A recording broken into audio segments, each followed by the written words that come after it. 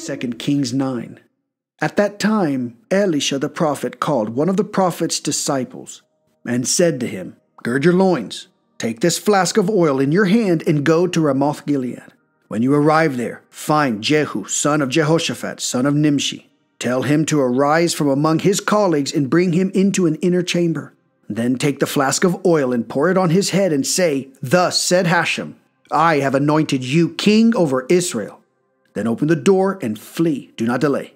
So the young man, the youthful prophet, went to Ramoth Gilead. He arrived, and behold, the commanders of the army were sitting. And he said, "I have a message for you, O commander." Jehu said, "For which of all of us?" And he replied, "For you, O commander." So he arose and went inside. The prophet poured the oil upon his head and said to him, "Thus said Hashem, God of Israel, I have anointed you king over the people of Hashem, over Israel. You shall strike down the house of Ahab, your master.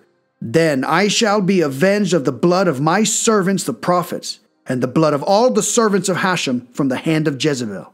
The entire house of Ahab shall perish. I shall obliterate every male offspring from Ahab, and all property, whether hidden or public, in Israel. And I shall make the house of Ahab like the house of Jeroboam, son of Nebat, and like the house of Baasha, son of Ahijah.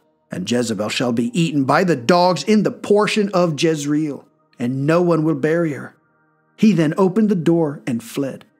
Jehu went out to his master's servants, and one of them said to him, "Is all well? Why did this lunatic come to you?" And he said to them, "You know that man and his prattle." But they said, "It's a lie. Tell us now." He replied, "Such and such did he say to me, saying, 'Thus said Hashem, I have anointed you king over Israel.'" Hurriedly, each of them took his garment and put it underneath him, on top of the steps. They sounded the shofar and said, "Jehu has become king." Jehu, son of Jehoshaphat, son of Nimshi, then conspired against Jehoram. Jehoram had been protecting Ramoth Gilead, he and all of Israel, against Hazael, king of Aram. And then King Jehoram returned to convalesce in Jezreel from the wounds that the Arameans had inflicted upon him when he was fighting Hazael, king of Aram. Jehu said, "If this is truly your will, let no fugitive escape the city to go and tell the news in Jezreel." Jehu rode and went to Jezreel, for Jehoram was lying there, and Ahaziah, king of Judah, had come down to visit Jehoram. The watchman was standing on the tower in Jezreel, and he saw the company of Jehu as he approached. And he said, "I see a company." Jehoram said, "Select a rider and send him to meet them and ask, 'Do you come in peace?'" So the horseman went toward him and said, "Thus said the king, 'Do you come in peace?'"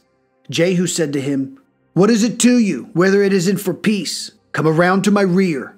The watchman reported, saying, "The messenger reached him, but he did not return." So he sent a second horseman, who came to them and said, "Thus said the king, 'Do you come in peace?'" Jehu said to him, "What is it to you, whether it is for peace? Come around to my rear." The watchman reported, saying, "He has reached them, but has not returned. The driving is like the driving of Jehu, grandson of Nimshi, for he is driving his chariot recklessly." Jehoram then said, "Harness my chariot." And he harnessed his chariot. Jehoram, king of Israel, and Ahaziah, king of Judah, then set out, each man in his chariot, going out toward Jehu. And they encountered him at the portion of Naboth the Jezreelite. When Jehoram saw Jehu, he said, "Do you come in peace, Jehu?" And he replied, "What is the peace that it should extend to the harlotries of your mother Jezebel, and to her abundant witchcraft?" Jehoram then turned the reins in his hand and fled, and said to Ahaziah, "It's a trick, Ahaziah." Jehu drew his bow fully and hit Jehoram between his shoulder blades. The arrow protruded from his heart, and he collapsed in his chariot. Jehu then said to Bidkar, his captain, "Pick him up and throw him into the portion of the field belonging to Naboth the Jezreelite. For remember that I and you were riding together behind his father Ahab when the prophet of Hashem proclaimed this prophecy about him. Did I not see the blood of Naboth and the blood of his descendants last night? The word of Hashem. I shall therefore bring retribution upon you in this very portion, the word of Hashem. So now pick him up and throw him into the portion, according to the word of Hashem." Ahaziah, king of Judah, saw, and he fled by way of the garden house. Jehu chased after him and said, "Strike him down also in the chariot." They wounded him in the ascent of Gur, which is by Ibleam. he fled to Megiddo and died there. His servants brought him by chariot to Jerusalem and buried him in his grave with his forefathers in the city of David. And in the 11th year of Jehoram son of Ahab, Ahaziah reigned over Judah. Jehu then came to Jezreel. Jezebel heard, and she put mascara on her eyes and adorned her head, and she looked out of the window. Jehu was coming through the gate, and she said, "Is all well, Zimri, murderer of his master?" He raised his face toward the window and said, "Who is with me? Who?" And 2 or 3 officials looked out to him. He said, "Push her out of the window." They pushed her out, and some of her blood flowed to the wall and to the horses, and Jehu trampled her body. He then came in and ate and drank. Then he said, "Attend to this cursed woman and bury her, for she is the daughter of a king." So they went to bury her, but they did not find anything left of her except the skull, the feet, and the palms of her hands. They returned and told him, and he said, "It is the word of Hashem that he spoke through the hand of his servant Elijah the Tishbite, saying, in the portion of Jezreel the dogs will devour the flesh of Jezebel, and Jezebel's carcass shall be like the fertilizer spread over the face of the earth in the portion of Jezreel, so that they will not be able to say, 'This is Jezebel.'" 2 Kings 10. Ahab had 70 sons in Samaria. Jehu wrote scrolls and sent them to Samaria, to the elder officials of Jezreel, and to those who were rearing the children of Ahab, saying, "And now, when this scroll reaches you, since your master's children are with you, and with you the chariot force and the horses, fortified city and weapons, see who is the best and most virtuous of your master's sons, and place him upon his father's throne, and fight for the sake of your master's house." They were exceedingly frightened, for they said, "If even those 2 kings could not stand against him, how can we stand?" So the one in charge of the household and the one in charge of the city and the elders and those who were rearing the children sent to Jehu, saying, "We are your servants, and everything you tell us we will do. We will not appoint anyone as king. Do whatever is good in your eyes." Jehu wrote them a second scroll, saying, "If you are with me and you wish to listen to my voice, take the heads of the male offspring of your master and come to meet me at this time tomorrow to Jezreel." Now the sons of the king number 70 men, and the great men of the city are raising them. And so it happened. When the scroll reached them, they took the king's sons and slaughtered the 70 men. They put their heads in kettles and sent them to Jehu, to Jezreel. A messenger came and told him, saying, "They have brought the heads of the king's sons." And he said, "Place them in 2 piles at the gateway until the morning." It happened in the morning that he went out and stood and said to all the people, "You are righteous. Behold, I organized a rebellion against my master and killed him. But who has struck down all of these men? Know, therefore, that there shall not fall unfulfilled to the earth any word of Hashem. For Hashem spoke concerning the house of Ahab, and Hashem has carried out all that he has spoken through the hand of his servant Elijah." Jehu then struck down all those who remained of the house of Ahab in Jezreel, and all of his notables and acquaintances and priests, until he left him not a survivor. He arose and came home, then set out for Samaria. He was at a gathering house for shepherds along the way, and Jehu encountered some relatives of Ahaziah, king of Judah. And he said, "Who are you?" They replied, "We are relatives of Ahaziah, and have come down for the welfare of the sons of the king and the sons of the queen." Jehu then said, "Capture them alive." And they captured them alive. He then slaughtered 42 men into the pit of the gathering house. He did not leave any of them alive. Jehu went on from there and encountered Jehonadab, son of Reshab, coming toward him. He greeted him and said to him, "Is your heart sincere as my heart is with your heart?" And Jehonadab said, "It is, give me your hand." Jehu gave him his hand and pulled him up to him into the chariot. And he said, "Come with me and see my zealous vengeance for Hashem." And they drove Jehonadab in Jehu's chariot. Jehu arrived at Samaria and struck down all those that remained of Ahab in Samaria, until he annihilated him, in accordance with the word of Hashem, which he had spoken to Elijah. Jehu then gathered together all the people and said to them, "Ahab worshipped the Baal just a bit. Jehu will worship it very much. So now, all the prophets of the Baal, and all its servants, and all its priests, Gather them unto me, let no man be absent. For I have a great sacrifice for the Baal, and anyone who is absent shall not live. Jehu was acting with cunning in order to eliminate the worshippers of the Baal. Jehu said, Convoke an assembly unto the Baal. And they declared it. Jehu sent messengers throughout all of Israel, and all the worshippers of the Baal came. There was no man left who did not come. They arrived at the temple of the Baal, and the temple of the Baal became filled from end to end. Jehu then said to the one in charge of the wardrobe, Bring out a vestment for each of the worshippers of the Baal. And he brought out the vestments for them. Jehu and Jehonadab son of Reshab arrived at the temple of the Baal. And he said to the worshippers of the Baal, Search and ascertain, lest there be among you worshippers of Hashem, for only worshippers of the Baal alone may attend. They came to offer peace offerings and elevation offerings. Jehu posted 80 men outside and said, If any one of these men whom I am putting under your charge escapes, your soul shall be in place of his soul. It happened, when he finished performing the elevation offering service, that Jehu said to the runners and to the captains, Come and strike them down. Let no man get away. They struck them down by the sword. The runners and the captains threw themselves onward, as they advanced going to the city of the temple of the Baal. They removed the monuments of the temple of the Baal and burned them. They smashed the pillar of the Baal, and they demolished the temple of the Baal and designated it for latrines until today. Thus, Jehu eliminated the Baal from Israel. But regarding the sins of Jeroboam, son of Nebat, who caused Israel to sin, the golden calves that were in Bethel and in Dan, Jehu did not turn away from them. Hashem said to Jehu, Because you have done well, doing that which is proper in my eyes, for you have done to the house of Ahab according to all that was in my heart. 4 generations of your descendants will sit upon the throne of Israel for your sake. But Jehu did not watch to follow the Torah of Hashem, God of Israel, with all his heart. He did not turn away from the sins of Jeroboam that he caused Israel to sin.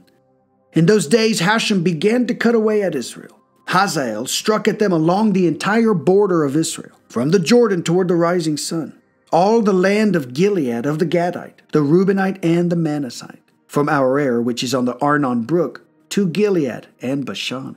The rest of the deeds of Jehu and all that he did, and all of his might, behold, they are recorded in the book of the Chronicles of the kings of Israel. Jehu lay with his forefathers, and they buried him in Samaria. His son Jehoahaz reigned in his place. The days that Jehu ruled over Israel were 28 years in Samaria. 2 Kings 11. When Athaliah, Ahaziah's mother, saw that her son had died, she arose and exterminated all the offspring of the royal family. But Jehosheba, King Jehoram's daughter, Ahaziah's sister, took Joash, son of Ahaziah, and smuggled him from the midst of the king's sons who were being killed, and put him and his nursemaid in the bedchamber. They hid him from Athaliah, so he was not put to death. He remained with her in the temple of Hashem, hidden for 6 years, while Athaliah reigned over the land. In the 7th year, Jehoiada sent for and took the captains of hundreds, who were over the mighty men and the foot soldiers, and he brought them to meet with him in the temple of Hashem. He made a covenant with them and adjured them in the temple of Hashem, and he showed them the king's son. He commanded them, saying, This is what you are to do. 1/3 of those of you who are arriving on the Sabbath will be in charge of the watch of the king's palace. 1/3 will be stationed at the Sur gate, and 1/3 will be stationed at the gate behind the infantry. Be careful to keep the watch of the palace diligently. The other 2 groups among you will be joined by all those who are leaving on the Sabbath. They shall keep the guard of the temple of Hashem for the king. You will thus encircle the king all around, each man with his weapons in his hand. Any outsider who breaks into your ranks should be put to death. You must remain with the king when he goes out and when he comes in. So the captains of hundreds did according to all that Jehoiada the Cohen had commanded them. Each captain took his men, those who were arriving on the Sabbath, and those who were leaving on the Sabbath, and came to Jehoiada the Cohen. The Cohen gave to the captains of hundreds the spear arsenal and the shields of King David, which were in the temple of Hashem. The infantry stood, each man with his weapons in his hand, from the right flank of the temple to the left flank of the temple, near the altar and the sanctuary, surrounding the king. Then Jehoiada brought out the king's son and placed the crown and the divine testimony upon him. They declared him king and anointed him, and they clapped their hands and said, "Long live the king!" Athaliah heard the sound of the people who were rushing, and she came to the people in the temple of Hashem. She looked, and there was the king standing at the place in the royal manner, with the officers and the trumpets next to the king, and all the people of the land rejoicing and blowing trumpets. Athaliah tore her garments and shouted, "A rebellion! A rebellion!" Jehoiada the Cohen commanded the captains of hundreds, the officers of the force, and said to them, "Take her away, but keep her within the ranks of the guards, and anyone who comes after her slay with the sword." For the Cohen said, "Let her not be put to death in the temple of Hashem." They made place for her, and she came by the way of the horses' entrance to the palace of the king, and there she was put to death. Jehoiada then sealed the covenant between Hashem and the king and the people, to be a people of Hashem, and between the king and the people. All the people of the land came to the temple of Baal and tore it down. They smashed its altars and images, and Matan, priest of the Baal, they slew in front of the altars. Jehoiada the Cohen then appointed administrators over the temple of Hashem. He took the captains of hundreds, the mighty men, the infantry, and all the people of the land, and they escorted the king down from the temple of Hashem. They proceeded by way of the gate of the infantry to the royal palace, and he sat on the royal throne. The entire people of the land rejoiced, and the city was tranquil, for they had put Athaliah to death by the sword in the king's palace. Okay, so Jehu and Hazael, which have already been anointed for kingship, are now set to inherit the throne. And by inherit, I mean they're going to take, and it's going to be bloody. Jehu gets the message, come back, and says, "Oh, nothing." And then the friends are like, "No, what did he say?" And he's like, "I'm king." And he instantly goes to Jezreel, and the killing starts. He finds Jehoram, king of Israel, boom, kills him. Ahaziah, king of Judah, he spectacularly kills. Jezebel, the wife of Ahab, gone. Brutal, brutal. All of Ahab's 70 sons. Now this, he didn't really have to lift a finger. It was just the threat. And these guys flipped their loyalty and murdered these sons. I don't know, but that's what's written. All of their friends, all of the notables, relatives, minor acquaintances, neighbors, the guy that delivered the milk, the newspaper man, everybody was killed if they had anything to do with Ahab. Then all of the worshipers of the Baal, and all of the priests of the Baal, all the false prophets, all of them killed. But Jehu, who acts with extreme prejudice for Hashem, does not abandon the way that was set up by Jeroboam all those years ago. He does not follow the Torah, and perhaps they don't have one. And this is a sin because, they are still the 10 tribes. I mean, it's not the 12 tribes, but they're still the 10 tribes. And these 10 tribes are bound by all the things that are written in this Torah. These religious practices are the reason that these people fall, and they fall every time. So here we have it. Somewhere in 815 BC, Hazael attacks and chops away these entire sections of land of the northern kingdom. The Bashan, the Gilead, one half of Manasseh, the tribe of Reuben, Gad. This is the beginning of the cutting away.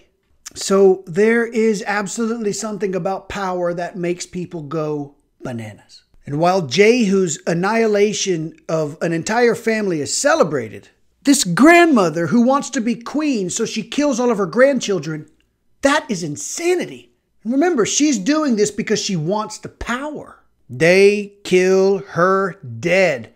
And for the first time, we see a real priest, a chief Cohen. They rip up the other temples again. They destroy the worship of other gods again. They restored the zero tolerance policy. And they trained the new king Joash in the way of Hashem. Thank you for watching. The NQE is out.